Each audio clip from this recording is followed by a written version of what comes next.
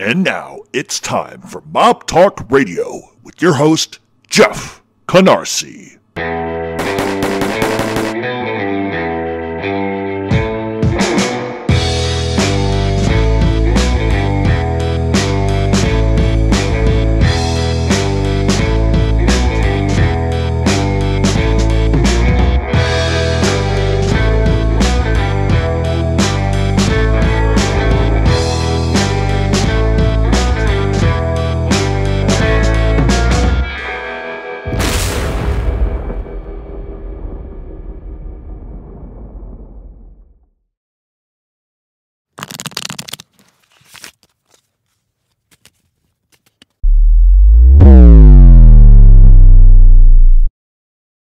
Write post-it notes on my computer. Don't go over your time. Get to the point. But a part of what I enjoy doing, and a part of the magic of doing this sort of thing is sometimes you get on rabbit trails. But what I'm not going to do, because I thought about this. This was a 2-day recording. I recorded the bulk of everything yesterday, and today is Friday. It's almost noon. And I was going to sort of, because the thing about Sacrpa is you have to understand, I'm dealing with 250 pages of just one volume. There's like 20 volumes, literally. There's 20 volumes of this. So when you do, and some of them have 400 and 500 pages. So the volume and the amount of things that Greg Scarpa gave government is just fucking insane. So what I have to do is I have to go through all of just the one sample that I do have. And I went through all 250 pages, and it's not just reading the pages, but then it's researching exactly what was going on. And I do that not because I don't know it off the top of my head, because most of this stuff I do. Most of the stuff I know what's accurate and what's not. I've been doing this a long time, but I always attempt to just cross-reference just to make sure, because I don't want to tell you something that's not right. You know, I don't want to tell you that's not true and then come to find out it is true. But if that's a situation that happens on this show, I'm the first one to come back and tell you so. So everything that I guess what I'm trying to explain is the process. Is I get all of these pages and I literally read through every single page 2 and 3 times. I go through the whole bundle. Then I cross-reference everything. Then I have my knowledge, the stuff I do know about. So then I'm writing notes on everything. So this isn't like I printed out a bunch of pages and I just read it and I give you my shitty opinion and we move on. I make sure that everything that I'm telling you is like in the upper 90% accurate. There's some stuff I'm never going to be able to tell you if it was accurate or not completely accurate. But we are not going to go through the whole entire catalog of 302s with Greg Scarpa. We will do another show probably next week. We may do 4 of these. I'm not sure, but I try to really pick stuff that's relevant. And the stuff that I chose to do today, I think I left out like 25 pages. This is just, recycled sort of nonsense. Because there are things that Greg Scarpa has said that are accurate. And I think I told you that last week. I'm telling you that again. There are some things that are accurate. However, there's sort of a rub. And the rub is that while he may tell them 1 or 2 items that are accurate, there's 75 that come after it that are complete lies. And here's my issue. And this is a point I would like to make, because one of the arguments I constantly get on this show is you say all informants lie, but then you turn around and you say, but he told the truth here. Here's the deal. Anytime you have an informant, the one thing that they know going into the gate, they hold more cards than the FBI does. Now, if they can swing a deal and get what they want out of it, which is usually no jail time, no prison time, and a low financial penalty, which none of them pay back anyway. Every informant that you see on YouTube, they all owe hundreds of thousands of dollars, and some of them in the millions. In restitution to the government. You see Sammy Gravano, for instance, who's probably, and I estimated it that he's making around anywhere between $1 to $3 million a year. That's just on his ad revenue on YouTube alone. Okay. Then when you just talk about the sheer numbers he's getting, he's probably making $3 to $5 million a year off YouTube. How much of that money do you think is going back to the restitution for the government? Zero. Michael Francis owes the government a ton of money, hasn't paid a dime. Every single informant that you see, none of them are paying any restitution. Unfortunately, for civilians such as myself, if you don't pay your restitution, they violate your probation, you go to prison. That's how it works. If you don't pay, you see a lot of times in this, I'm not saying low-level organized crime, but you see in organized crime cases, if some guys, if they don't pay, they go right back to jail. The government picks and chooses who they're going to fuck with. And that's just the reality of it. So when you have a situation when an informant decides he's going to cooperate, he gives them a couple of things. He'll give them just enough for them to kind of verify, easy stuff to verify, not impossible stuff. You know, nobody's going to walk in and say, I know where Jimmy Hoffa's buried. Nobody's going to say that. But they're going to go in and they're going to give them, they already know what organized crime task force squad they're working with. They already know the agents. They know what they're going to be looking for. Murder is the big one. Anytime you can get a rat to talk about murder, it's like fucking jerking a guy off. Because that's really the only penalty that is going to guarantee a motherfucker is never getting out of prison. Never going to get out of prison. Racketeering, yeah, whatever. You know, usually in a racketeering, the most you're going to get is 25, 35. Some guys have gotten life in prison without, but there's always murders attached to that. So murder's the big one. So if you can't provide murders, you had better be able to provide serious shit. Otherwise, it's not worth it to the FBI. So what they do is they go in and they kind of sit there and they let the FBI fish for information. Anybody that thinks a fucking informant walks in there and it's like, oh, let me get you a steak, let me get you cigarettes, let me get you a hooker, let me get whatever you need to make you feel comfortable, and we're going to have a great conversation, we're going to hang out, we're going to go play golf, we're going to jerk each other off in a closet, and you're going to be the United States fucking hero. It doesn't work like that. They sit around and they basically tell the informant what they're looking for, so the informant can go through his mind, sort of cherry picking enough to wet their beaks. If he can wet their beaks, here comes the money. Once the money starts, here comes what we can do for you. And then they'll tell them about unsolved cases, unsolved murders.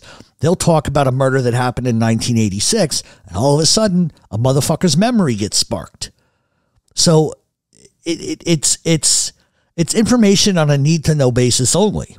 When we do our Sammy Gravano documentary, you're going to find out that Sammy Gravano knew nothing about a murder on a Tuesday, but then on, you know, when it came time to testify, all of a sudden he remembered. How does that happen? This is a guy who was on his YouTube platform. He described Paul Castellano's cock pump for 2 fucking hours. He talked about a cock pump. He apparently found somebody who had one and said, well, show it to me. I want to see how it works. First of all, no straight man does that. That's number one. If you're into cock, that's your thing. By all means, have a ball. Have a blast. But no straight man is going to do that, especially a mob guy. So the fact that he goes into all of these intricate details about a guy's fucking cock pump for 2 fucking hours that happened in 1990, and he can remember all those details, and then he can describe what a guy's suit looked like, the texture, the color, the material. But he can't remember a fucking murder? You got to be kidding me. But it's because here he has a convenient memory. And you're going to find out when we do that documentary that he just made this shit up. He knew the FBI wanted this murder. He says he doesn't remember. Then he admits under oath, under cross-examination.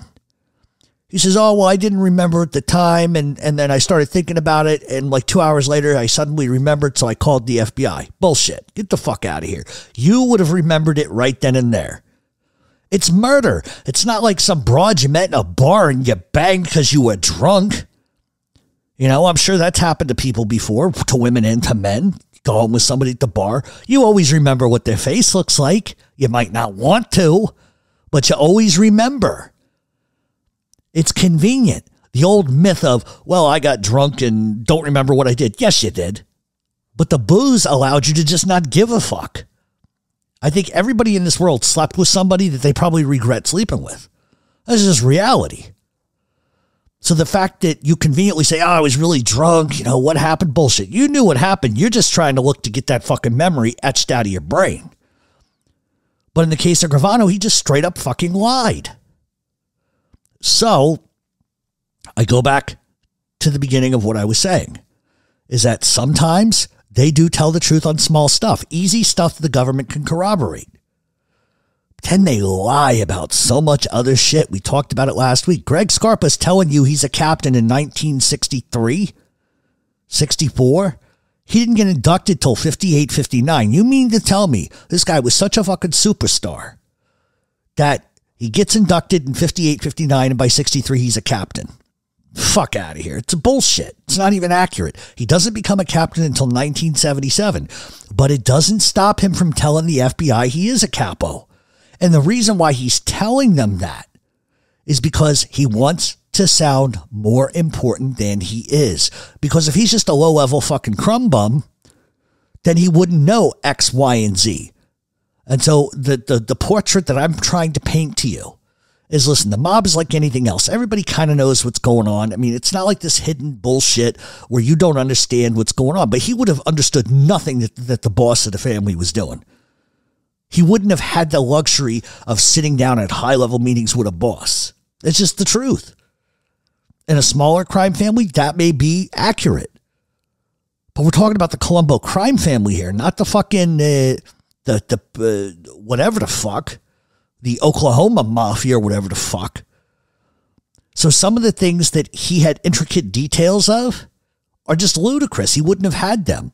He wouldn't have been in a situation to sit down with any boss to debate who was going to do what to who and why. It's the same thing that we got in the question earlier. And the question earlier that we got was, well, you know, Carlo Gambino had to explain to Andy Ruggiano why he killed Albert Anastasia. Are you fucking kidding me? That's the mentality you need to have when you look at these papers. And the reality is Greg Scarpa told some truth, but he told some whopper fucking lies too, which is going to lead to this question. And the question is going to be, and then we'll get started on this paperwork. The question will be, is that, did the FBI really need to coach Joe Valachi? Because obviously they're talking to Greg Scarpa. He's given them everything, the commission, the rankings, you know, how everything works. So did they really need to coach Valachi? And I think I might have said a week or two ago, probably not. But somebody brought up a really good point to me the other day in an email. I believe it was an email, is that would give the FBI even more reason to coach him. And that is true, because they're getting information from Scarpa. They feed it to Valachi. He can verify a couple of things here and there. But they need a poster boy to say everything that Greg Scarpa's been telling them. And they used that in Joe Valachi. And that's the way I think it went down. Do I think that Valachi gave up all this crazy information they didn't already know? No, I don't think he did. But they used him as the poster boy, and Greg Scarpa was the screenplay for what he was going to say. And that I firmly believe. You'll never talk me out of that. But in the history of organized crime, everybody has blamed Joe Valachi for everything. But the truth is, it was Greg Scarpa. It was Greg Scarpa. So with all that being said, we're going to jump into the paperwork, and we're going to find out today the big reason why Greg Scarpa became an informant. And like I said, it had nothing to do with money. Or excuse me, it had nothing to do with the fact that he was facing charges. So basically, this is going to be dated 1962. I think it was in, let me look here. I think May of 62. And basically, Greg Scarpa is giving a dissertation on where the mafia began. The organization was known at one time as the Black Hand, which the title was derived from the symbol of the organization, which was a black handprint. He stated that if the black handprint was found on the door of a home, it indicated that a member of the family in this home had violated the rule of the organization and was slated for death. That's not actually true. They shook everybody down, the Black Hand. It had nothing to do with just the organization itself. That was their calling card. So, just for historical reference, he stated that if a black handprint was found on the door, it indicated that a member of the family had violated a rule of the organization and was slated for death.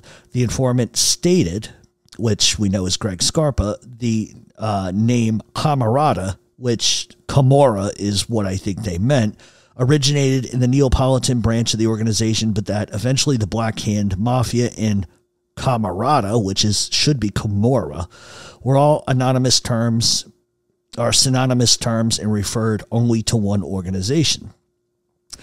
Which we know isn't true either, because the Camorra was a little, it was all mafia, but they were very different organizations. Informant advised that the present time there is no name for the overall organization, which is now made up of numerous groups, which are known as families, which operate throughout the whole entire world, with the exception of the communist-dominated areas. He pointed out that the organization was active in Cuba until the rise of Fidel Castro, but that to his knowledge, there was no organized activity in Cuba at the present time. And so now he just basically describes everything. Greg Scarpa informs us the boss or representative, or the boss is the head of the family, and a member of the overall concerning body of this organization is called the commission. The underboss, the person who will act for the boss in absence of the boss, and is number 2 man in power in the family. Consigliere or counselor, who is the neutral counsel for anyone in the family who needs his advice or services in settling disputes, and is available to represent members of the family who have been accused of violations of rules. Capo regime or captain, a person who has a group of members under him and follows his orders. He also relates the orders to the boss, from the boss to the individual members. There is not a set number of members who are assigned to a captain, and all captains hold equal rank regardless of the number of individuals assigned to them. Acting captain. The acting captain is appointed by the captain with the approval of the boss and acts for the captain in his absence. Goodfellas, buttonman, soldier, a member of the family who has not attained any rank of authority but has merely been initiated into the organization. Greg Scarpa advised that the procedure for making a new member is as follows. So, what I want you guys to do is, right after I read this part, pause the show and go over to the Senate committee hearings with Joe Valachi. This is almost fucking verbatim, okay? A member of the family becomes acquainted with someone he feels has the qualifications and is acceptable for membership. When the member will then control the direct activities of this person and generally observe his actions for a period of 6 months to a year, after which he will propose that individual and be accepted for membership. To propose a person for membership, the member making the proposal will go to his captain, furnish the name, address, members of the family, as much additional background information as possible concerning the proposed member. The captain will then present the name of the one who has been proposed in a meeting of all the captains, the boss, the underboss, and the consigliere.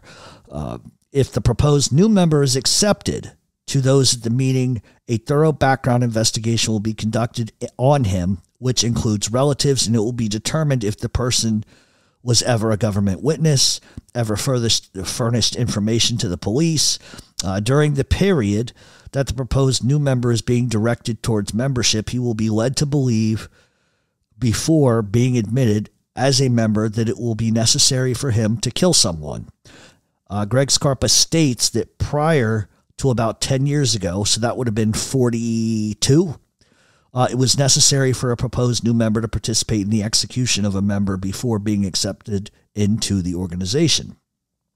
He stated that the rule had been abandoned, but each proposed new member is still led to believe that he must participate in a murder prior to becoming a member.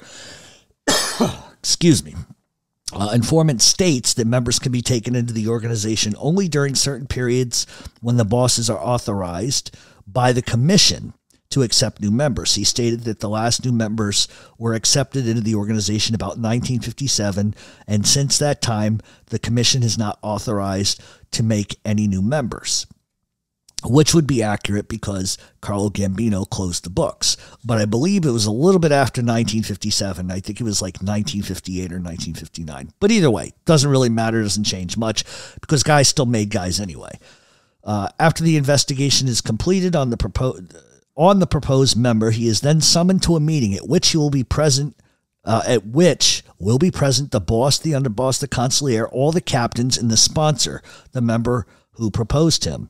The proposed new member will be questioned by the boss regarding his willingness to kill on order, to obey other orders given to him, and etc. If these questions are answered in the affirmative, the proposed new member his sponsor and the sponsor's captain will then stand up, and the boss will pierce the trigger finger of the proposed new member with a needle and draw blood from his finger. Following this, a piece of paper is placed in the hand of the proposed new member, lighted, then cupped between the two hands while it burns. While this paper is burning, he repeats the following oath in Italian. With this oath, I swear that if I ever violate the oath, I may burn as this paper. It is required that the father of a member be Italian. However, the mother may be of any other nationality, and the member may marry a person of any nationality. Greg Scarpa stated that if a member of a family moves from one location to another, he's given a letter of introduction by his boss to the boss in that area which he is moving. That's bullshit. No boss is going to give you a letter and say, okay, take this to Santo Trafficante down in Florida, show him this letter. It's not how it works. I don't understand why he would even say that. But anyway, the letter entitles the member to be accepted into membership into the family covering that area in which he moves. The only way a member can meet another member is to be introduced by a third member who is acquainted with both and know that both are members of the organization. He stated that when introducing one member to another person, making the introduction must use the phrase "a friend of ours." He stated that when the above phrase is used, the parties being introduced then know that they're both members of the organization.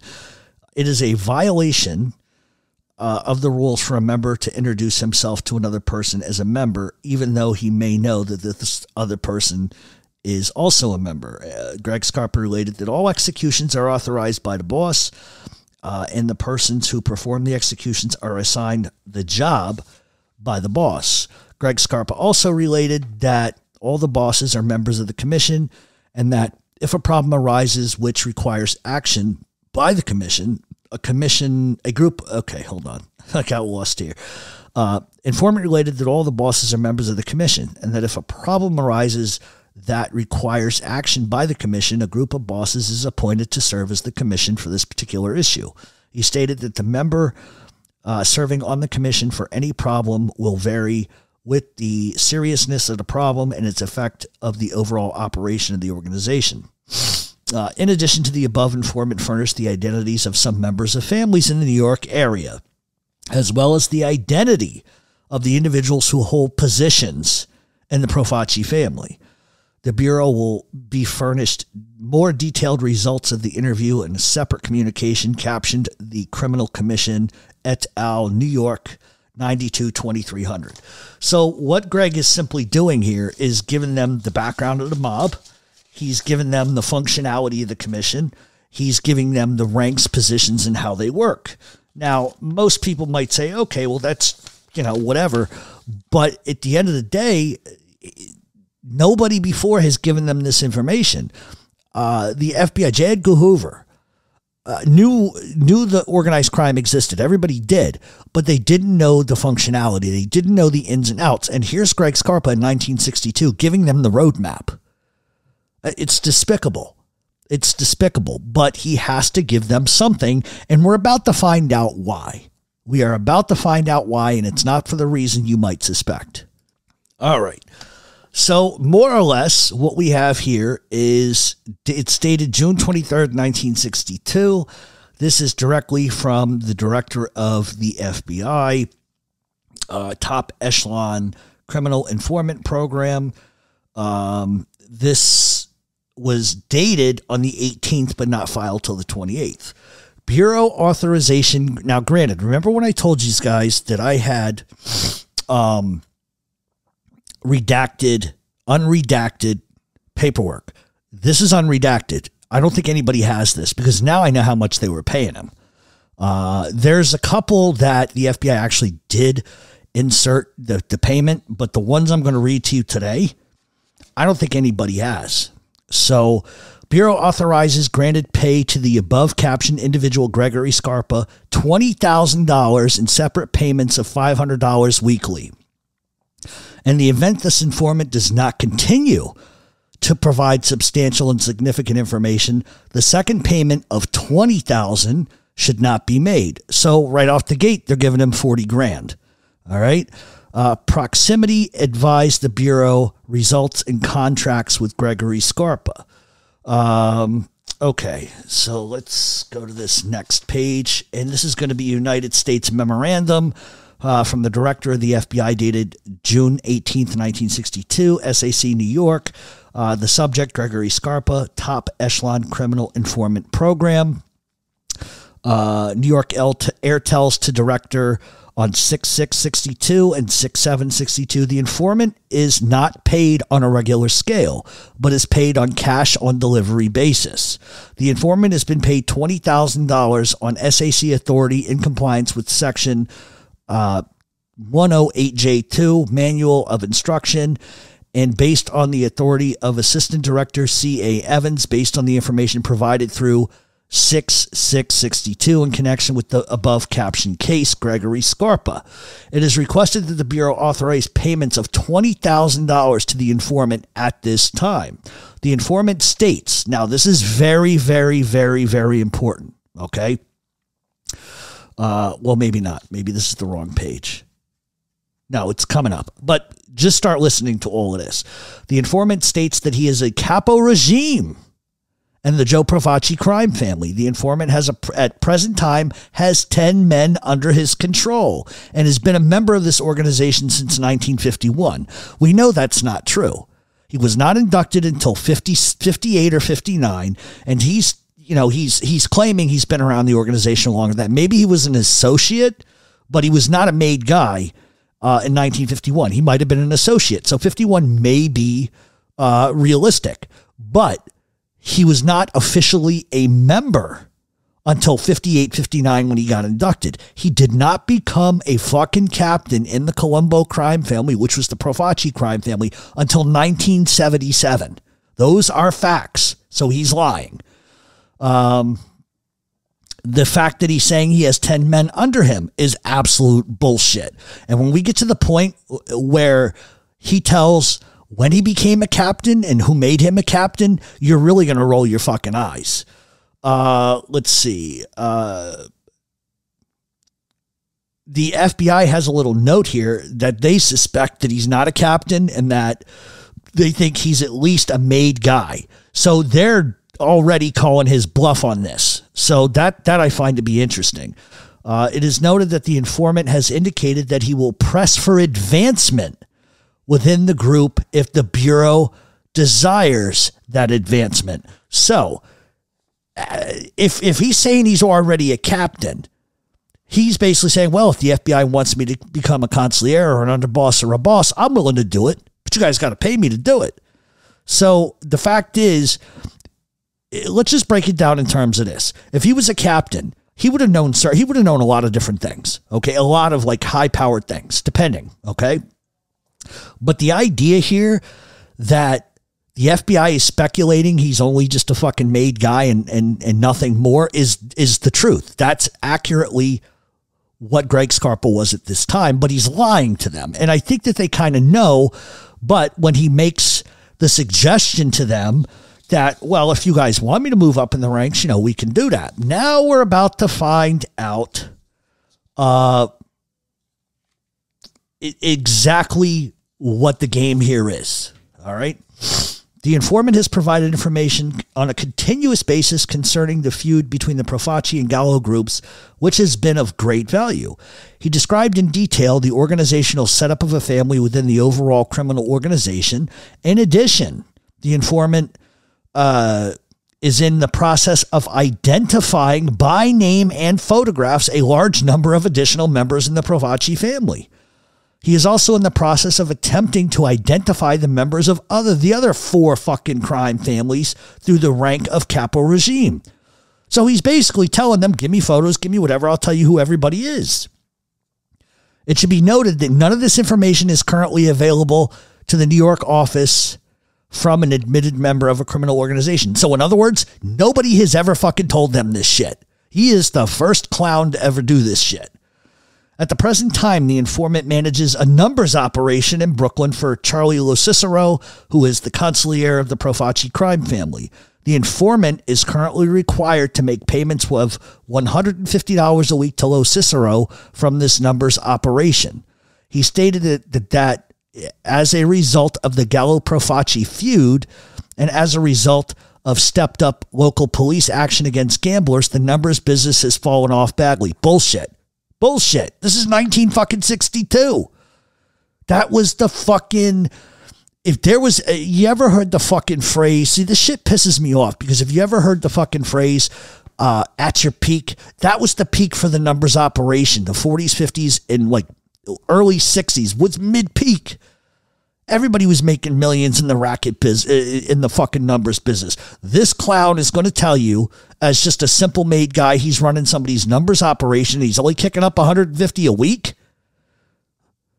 And the reason why because if Greg Scarpa was truly doing what he alleges he was doing, 150 a week is nothing. Because a fucking consigliere or a captain would take 10 times that amount of money. So it must not be either it's a very piss poor numbers operation or it doesn't exist. But he also has to say, oh, you know, I got to pay 150 a week. But now we're going to find out. Greg Scarpa advised that he always must maintain a reputation for being a money man, an earner, and in that to indicate to anyone that he is in need of money could seriously injure his reputation within the organization. So he's telling them he's busted. He doesn't have two fucking dimes to rub together. He wants to be known as an earner because he knows if he's an earner, he can rise the ranks. That's just the truth. He stated that he cannot ask for money from the organization because of his status and reputation at this time is anticipating an assignment to pay the cost incurred by the family in the Gallo-Profaci feud. Informant stated that he is extremely in bad shape financially to the extent that he has pawned his jewelry, rings, and watches and his wife's wedding ring for money. So all of this bullshit he's running a numbers racket and he has to pawn everything he fucking owns. What a fucking dumb fucking clown this guy is.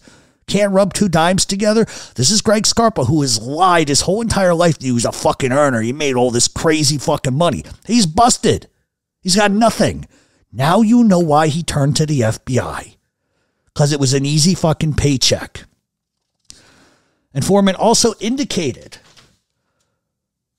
that he does not desire to participate in any local burglaries or commit any other crimes because of his relationship with the agents and the remote possibility that he would be caught, which would at least temporarily end his usefulness to the Bureau. He stated that he must obtain money from some source to maintain his reputation and status in the organization. There you have it. There it is right there. He's busted. He doesn't know how to fucking earn. So now he's telling them, well, I'm not going to break no crimes. Bullshit. That's all he continued to do. Oh, he did break into houses. Bullshit.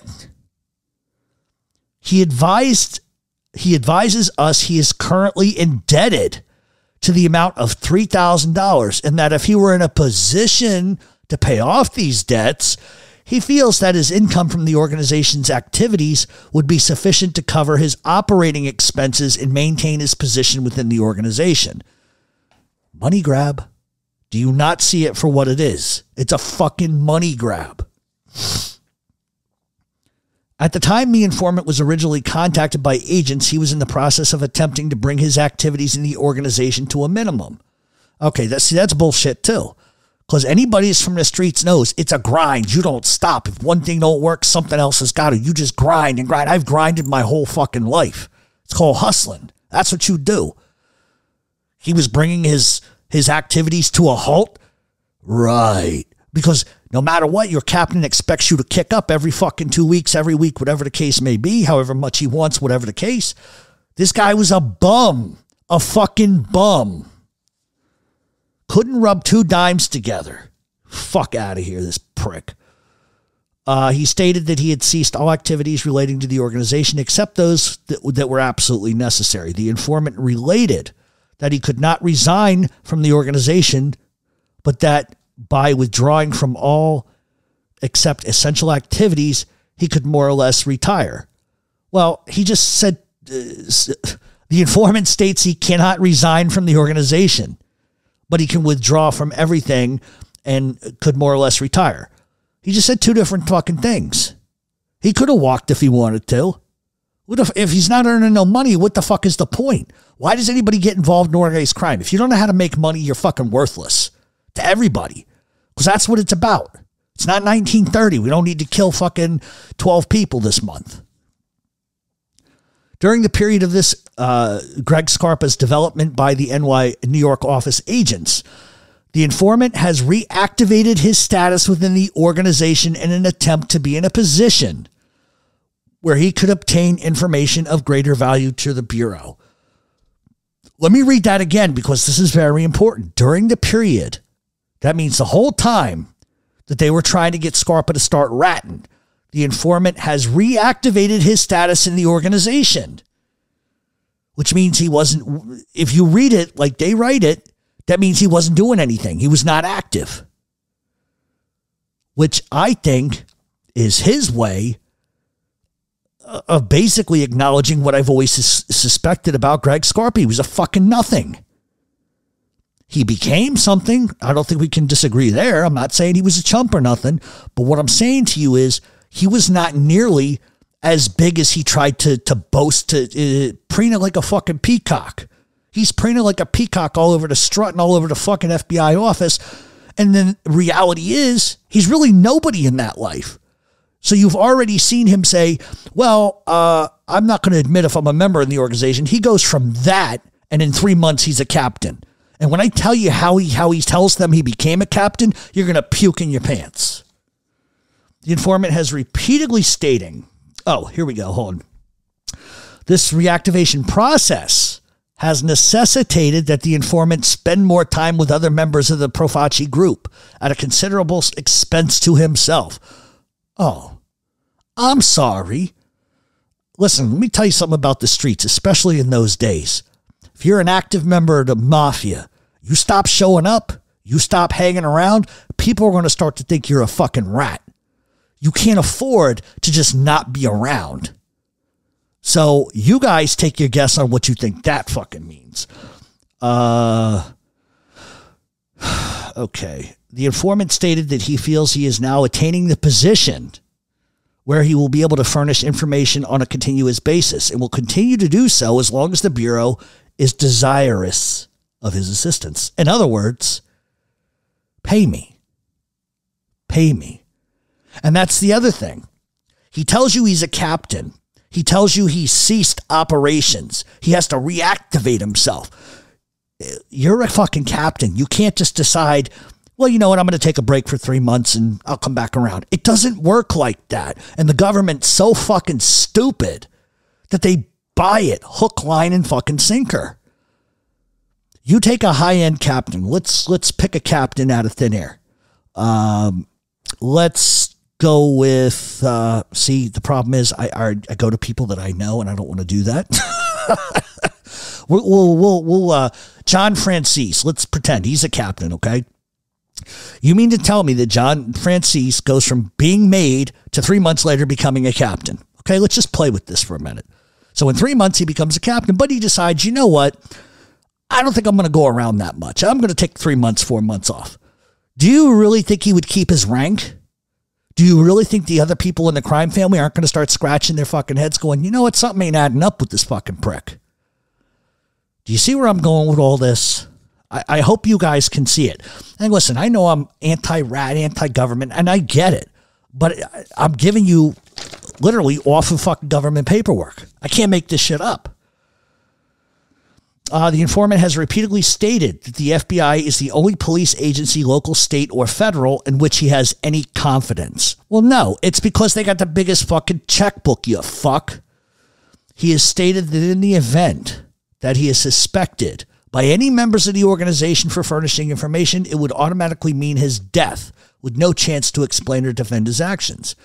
He stated that his life is dependent entirely upon the matter in which the contracts are made, the contacts are made, and the manner of which the information provided by him is handled to protect his identity. So in other words, he's scared shitless somebody's going to dime him out. The following is a brief description of the information furnished by Greg Scarpa thus far concerning criminal organization. The informant is considered to be emotionally stable. Yeah, they had no idea who they were dealing with. And reliable. and has furnished no information known to be false. Bullshit. I've just told you 70 fucking things that weren't accurate. The Criminal Commission Anti-Racketeering 92-2300 informant stated that the movement had its origin in Sicily years ago, where the majority of people were oppressed by the feudal lords. Oh, God. And it was organized at that time on a Robin Hood basis, or the idea of stealing from the rich to give to the poor. He stated, however, that this, as time went on, and it is typical under dictatorships or power organizations, those who were in power became hungry for power and money, and that the movement changed from stealing from the rich to give to the poor, from stealing from the rich to give to the bosses. Informants stated that this organization or group continued from that time to the present and has been known at different periods of this time as the Black Hand, the Mafia, Camarada, which he meant Camorra. He stated that the name Camarada originated with the Neapolitan branch of the organization, but that actually in terms are all synonymous and refer to only one organization, which is not really accurate. He stated that the Black Hand originated from within a Sicilian group, and the title was derived from the symbol of the organization, which is a black handprint. He stated that at this time, this name was used if a family found it on their front door, blah, blah, blah. He's just regurgitating himself. Indicated the family a member had violated a rule and they would be killed. Okay.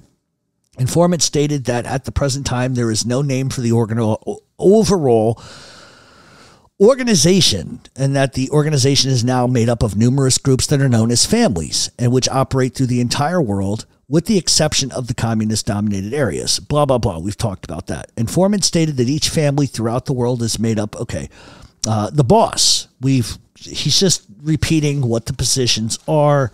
A member of the family who becomes acquainted, or is it acquainted with the person? Okay, we've hit that one. Let me just scan this. Okay, oh, wow. Hold on a second. The informant stated that after the investigation of a proposed member has been completed, if the new members are being accepted, the proposed member will be summoned to a meeting place, which will be in a home, an apartment, a hotel, a restaurant. And present, we know they'll be the boss. We know how they're going to induct them.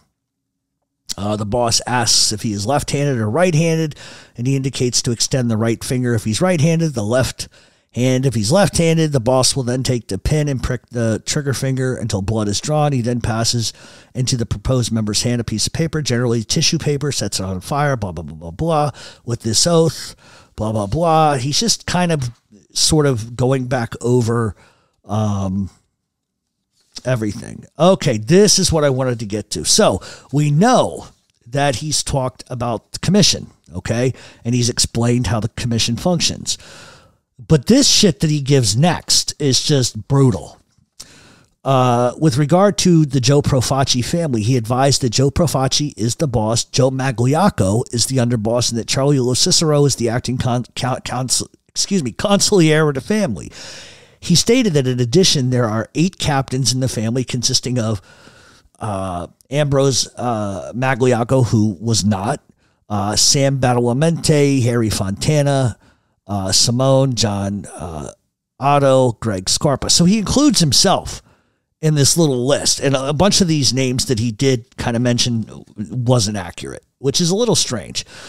In addition to all of this, the informant has to date provided the identities of 25 people in varying positions who he knows to be members of the organization. He has stated that there are 5 families in the New York area which are controlled by the following people.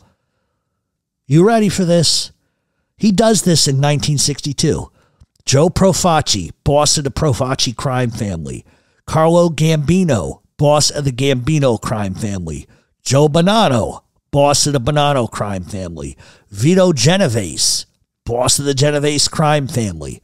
Tommy Lucchese, boss of the Lucchese crime family. Raymond Patriarca, boss of the New England crime family. Santo Trafficante, boss of Tampa. Joe Zerilli, boss of Detroit. He gives them everything.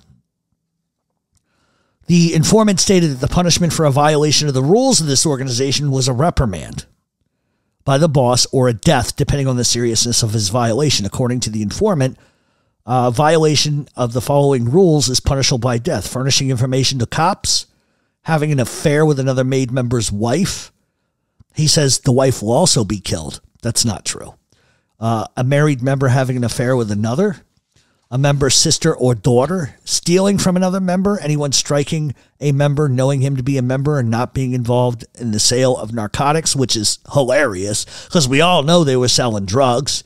He stated that a reprimand is usually the result of arguments between two members or some other minor activity, blah, blah, blah. A comparison of the information furnished by this informant with information received from Joe Valachi, and other informants. So they were talking to a couple of different people. And keep in mind, Greg Scarpa came first. The information is accurate and provable. A portion of the information received to date from Greg Scarpa has been previously received from a couple other informants. However, this informant's the only informant in the New York area who has been able to supply all of the information that we are talking about in our memorandums. The informant also was able to furnish more details and supply dozens and dozens of names which are not available from any other source. The full potential of this informant is yet to be realized. However, how can it yet to be realized? He just gave you the whole entire mop, you clown. Okay, so the full potential of this informant is yet to be realized. However, it is felt that if the requested payment is authorized, it will solidify the informant's faith in the Bureau and provide the necessary incentive for the informant to fully reactivate himself in the organization so that he will be in even better position to give assistance to the Bureau.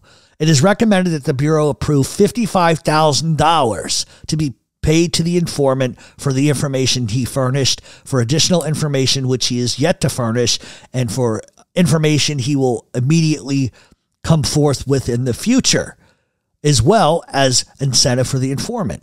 It's also recommended that payments be made in installments of $3,500 initially, and additionally an additional $35,000 for additional interviews with the informant.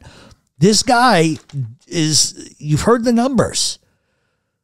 You've heard the numbers. You know what the fuck they're doing. They're paying him. This is it. This is a money grab for him. This method of payment is recommended so there will be no doubt in the informant's mind that he is to be paid only as information is received. So in other words, they'll give him a little advance here and there, but he's got to come up with shit for them to give him a lot of money. And he didn't have to pay tax on this. So we are like, here's the thing, right? I really, really want to keep going because there's something that I have that is absolutely going to blow your mind. So let me, I'm going to stop this really quick. You won't hear me stop, but I need to look at one or two things because I cannot do the next 25, 30 pages I have because they all kind of come together, and it's going to be, if you guys remember Joe Magliocco and what he did. Remember Joe Magliocco combined forces with Joe Bonanno, and him and Joe Bonanno were going to whack the whole entire commission. Carlo Gambino finds out. They call Joe Magliocco, and they end up shelving him. They could have killed him, but they shelved him. And remember, Joe Colombo's the guy that ratted everybody out. So we know the history of Joe Magliocco. But you are not going to believe the shit Greg Scarpa says about Joe Magliocco. It's absolutely bonkers, batshit crazy, because none of it's true. None of it's true. So I'm going to stop this really quick, and you'll hear from me in a second. Hold on. All right, so here's what we're going to do. Rather than start this now, because if I don't, we're going to be here 4.5 hours. And I would rather save this for next week. But basically, I am going to read one more little form. So remember when I told you that he said to the FBI that he was $3,000 in debt. Well, the FBI is paying him all this fucking money, but the day after he tells them, listen, if I can get this $3,000 debt paid, I can continue to do my stuff. And what we have is a memorandum from the FBI headquarters. The informant has advised us he's currently heavily in debt to the amount of $3,000. He feels that if he can easily pay off these debts, his income from the organization would pay operating expenses and maintain his position in the organization. So what do? They give Greg Scarpa another $10,000 so he can pay his fucking debt. If approved, the attached letter to be forwarded to New York authorizing more payments to this informant in installments totaling $20,000. So now we're up to $30,000. So it's a money grab. Nothing more, nothing less. So what we're going to do next week, listen, this show is way too long, but what we're going to do next week is this. We know that Greg Scarpa was not an official member inducted with an organized crime until 1958. Okay. He lies and says 51. It's not true. Then he's not made a captain until 1977. And 1977 was a big year. Carlo Gambino dies, Paul Castellano, we know. But here's the thing. What we're going to find out next week is that Greg Scarpa is going to explain to the FBI who made him a captain and why. And it's according to Greg Scarpa, Joe Magliocco makes him a captain. And he doesn't just say, we're going to promote him. Oh, no. Greg Scarpa's at high-level meetings between Magliocco and Lo Cicero. And it's because of his hard work and his earning capability that they're going to make him a captain. And it's just not true. It's bullshit.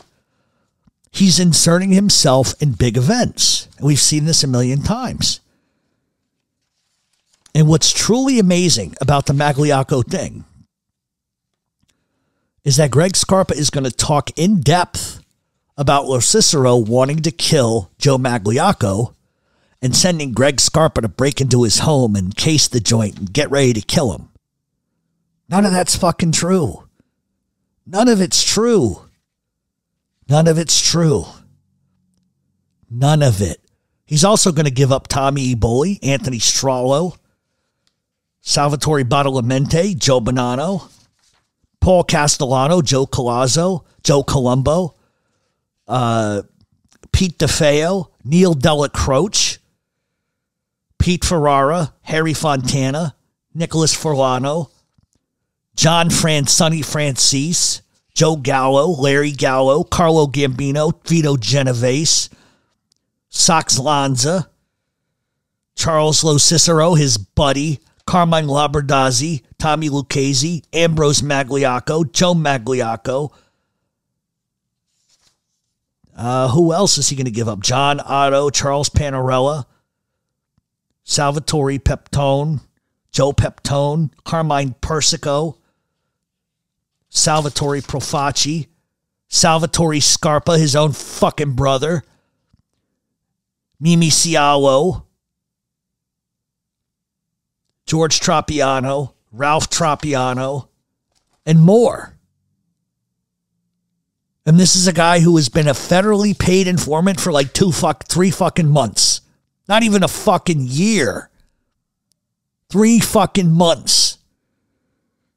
It's disgusting. It's disgusting. And when he starts getting into the Magliocco thing, the reason why I find that so intriguing, and we'll remind everybody next week, we'll go a little more in depth with what happened between Magliocco, Bonanno, and Carlo Gambino.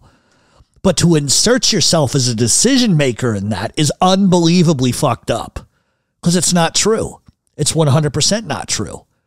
Now, what is true is Charlie Lo Cicero does get killed, but for other reasons. But Scarpa tries to make it sound like there's a coup between Lo Cicero and Magliocco. And that's not what the fucking issue was. The issue was everybody was afraid of infighting within the Colombo crime family. You had the Gallo feud and all of that nonsense going on as well. But what you had was Bonanno wanting to have an ally in Magliocco because they wanted to stop the Lucchese, Gambino, Genovese combination. And the only way to do that is to kill them. And when Joe Colombo is handed the reins to take care of the hits, he rats them out. He runs to Carlo and tells him. And we know what Carlo does then. All right, we're going to shelve Magliocco. We're going to allow him to live. He's going to pay a penalty. And I want Joe Bonanno here too. Joe Bonanno doesn't show up. And that effectively ends Joe Bonanno's reign as a boss. And really everything in the mafia anyway. But for Greg Scarpa to kind of like put himself in that is absolute fucking nonsense. I could name 100 guys in 1962 in June that were above him in rank, in position. It's ridiculous. And so like I always say, you don't have to believe me, but paperwork doesn't lie. All right, so we're going to get out of here today. We are going to be back next week. All new Q&A, all new shit to gossip about and talk about. And we're going to get into the paperwork party part 3. And next week's going to get insane. Because there's shit that... It's funny, I got an email the other day. It says, I knew Greg Scarpa was a rat, but Jesus Christ, I didn't know the depth. This is we've only gone through 60 pages, 70 pages of 20 volumes of 300 pages and more. In some cases, the pages are 800. We could sit here and talk about this for the next fucking 2 years, uninterrupted, 4 hours a day. But we're not going to do that. We're not going to do that. And so for all of these fucks that continue to say, oh, rats don't lie, they tell the truth. Let me just bring up one last point. Jimmy Calandra has been photoshopping photos of him in Tommy Karate Patera. I do know Tommy Karate Patera. We're friendly. And I know for a fact he never...